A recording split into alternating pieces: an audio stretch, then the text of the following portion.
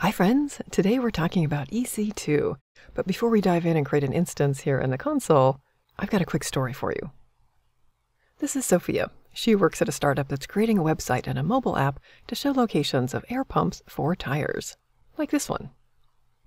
Her boss, Alex, who wears sunglasses indoors, came up with this idea after he had a low tire on his car one day and had to drive all over town looking for a gas station that had an air pump. Because they're a startup, they're on a shoestring budget.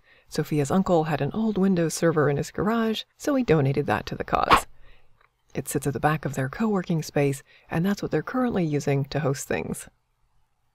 One day, somebody on Reddit mentions their humble little site, and it starts to get more traffic. The server gets totally overloaded and promptly crashes. Sophia tells Alex the news, and he starts stressing about how they're going to buy new servers to manage the increased website traffic. Sophia has worked with AWS a little bit and suggests that they consider switching to the cloud. She tells them that rather than hosting their application on a single server in their office, they can use a server that sits in AWS instead, and this is called an EC2 instance. EC2, Elastic Compute Cloud, this is essentially a virtual server that you rent in AWS. Rent meaning that you only use it when you need it, and you only pay for what you use. And in AWS speak, these are called instances. There are lots of benefits to this. First, they're easy to scale, meaning if you suddenly need 10 extra servers to handle that increased traffic, it's easy to spin those up. And that can even happen automatically with a feature called auto-scaling. EC2 is reliable. Amazon has billions of dollars of infrastructure around the world, and so if one of your servers goes down for whatever reason, it can be automatically replaced with another one. EC2 is one of the foundational AWS services, and as such, it works seamlessly with the other AWS services like networking, storage, security, and so on. And as mentioned a minute ago, you only pay for what you use. So rather than guessing how many servers you need, buying them, shipping them to your office, setting them up, maintaining them, and so on, all of that has a lot of upfront cost. You just use the instance when you need it, and you only pay for that use. Okay, with that brief background about what and why, let's go set up an instance in the AWS console. Here in the console, I'll navigate to EC2, and the big orange button to launch instance. We'll give it a name. I'll say My Demo Server. And then we need to select the Amazon Machine Image, or AMI. The AMI is basically a template that says, here's the operating system and the pre-installed applications that I want on the machine. There are lots of AMIs provided by AWS. You'll see the different operating systems here. And then below, for each operating system, there's a lot of options as well.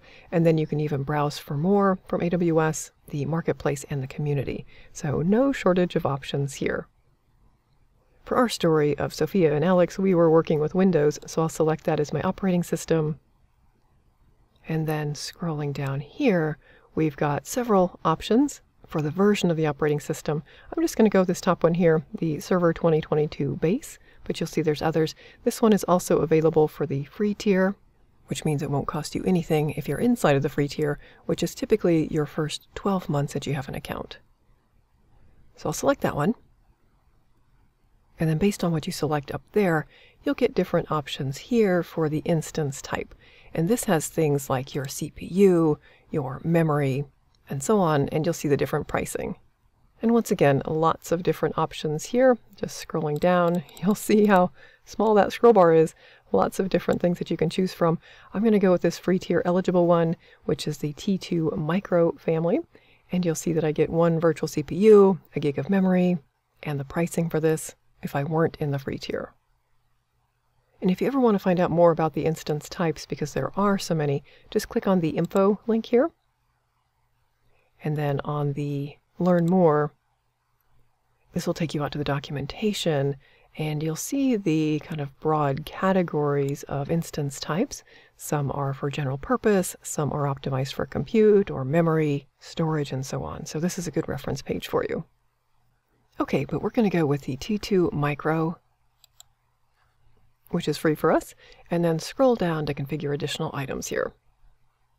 If you want to connect to your instance, you're going to need a key pair. And if this is the first time you're creating an EC2 instance, you're not going to have one. I have some that I created earlier, but let's go ahead and create a new one. It's free and easy to do. Just enter the name I'll call mine my TTT key pair. And depending on whether you're creating this for a Windows machine or Linux or another OS, your experience might be a little bit different here. This one for Windows, though, I will create the key pair, and then we do need to download and store it somewhere. So I'll just drop this onto my hard drive. And then when we log into the instance later, we'll need to grab that. All right, scrolling down to the network settings, there's a lot going on here. For the most part, when you're just getting started and trying things out, you can go with the defaults here. Just to call out things specifically for our Windows machine, we are going to use the remote desktop protocol, or RDP, to connect to this. So that's automatically enabled for us, which looks good. If you wanted to allow HTTP traffic from the internet, for example, you would select this, and that will set up a security group behind the scenes, which is basically your firewall rules. Those control traffic into and out of your instance. If you want to edit anything here, you'll just click on the Edit button, and then you get a lot more control over things like your virtual private cloud, which is basically your network that this is running in, options around your IPs, and so on. You can set up additional security rules. So here is that RDP security rule. This is a TCP protocol on port 3389. This was the one to allow traffic from the internet. You can add additional rules as well. But we're going to go with just those basics for this demo. And then scrolling down, here's where we configure storage. This is basically your hard drive. And in AWS, this is called the Elastic Block Store, or EBS. They're basically virtual volumes or drives that get attached to your machine. By default, we're getting 30 gigs of a general purpose drive, the GP2 in this case, but you can select other options here as well. And you can also add additional volumes too. But we're just going to go with all the defaults here. And then scrolling down under Advanced Details, there is a lot here that will probably overwhelm you when you get started. So I'm mostly going to skip this, but here's where you'll find things like whether you want to join this to a domain, options around what happens when you shut down a machine or you hibernate it, and so on. Things around purchasing. There are ways that you can make reservations for machines or use spot instances where you bid on excess capacity. So lots and lots of things here under the advanced options. But we're just going to stick with what we had prior to the advanced options. And then over here, the number of instances. So you can create more than one instance at a time using this setup. So let's say you dialed everything in on the left, you like that, and you want to create 10 instances with those settings. You can do that. We are just going to create the one here though, and launch the instance. And success. We've got the launch log of everything that happened here. You see it was creating the security groups, those rules, and if we just click on this link, that'll take us directly to the EC2 part of the console. And here's my demo server. So if we just click on this, that'll bring up the details pane down here, where you can get to a whole variety of things. But one important thing to call out is even though instance state is running right here, we are in an initializing state under the status check. So you're not going to be able to connect to this until this is green, which will take a little while. You can refresh just to see how things are going. We're still initializing, so I'll give it just a minute and then come back when it's ready.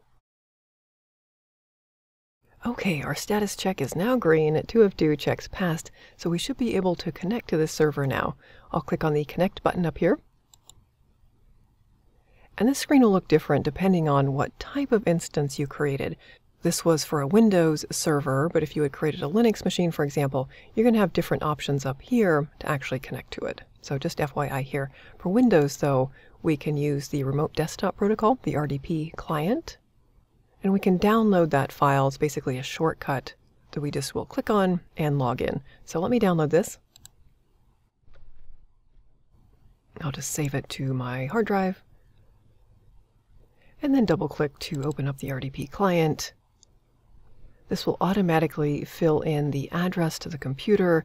It should know that we're logging in as the administrator down here. So let me connect. It's asking for the password, which we'll get down here. So get password. And this is where that key pair comes in that we saved earlier. So let me upload that. This is the .pem file. Open that up. That'll paste the key contents down here. And then we'll say decrypt password. That will give us the password here. So we'll copy that.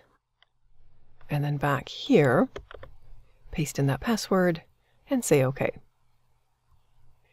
You'll likely get this message about a certificate error. For what we're doing, we'll say that's OK. Click on Yes. And then we've got this RDP full screen view here connecting to the server. It's booting up, so you might not see anything for a minute. Okay, we've got the taskbar. There's our Windows screen. So here's our Windows server out in the cloud. We can do development or hosting or whatever we needed to do. I'm sure Sophia and Alex would be very happy about this. Obviously, again, this would work for other instance types, Linux, Ubuntu, and so on.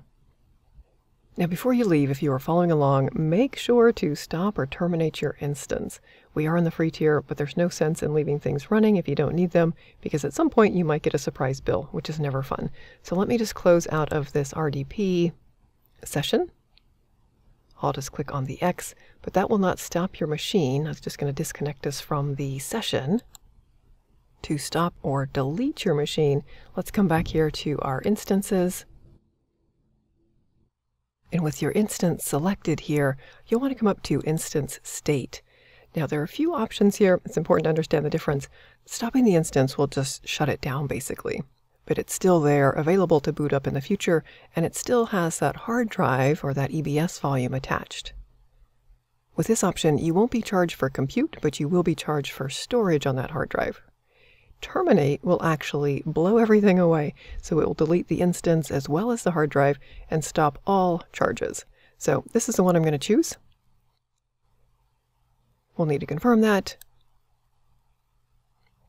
And you'll see that you get this message here, successfully terminated, but it is still showing up in your list, and the instance state here is in shutting down.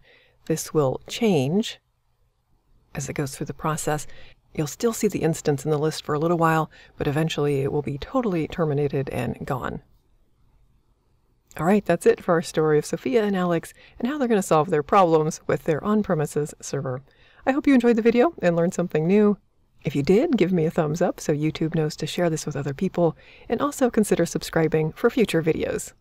Thank you so much for watching.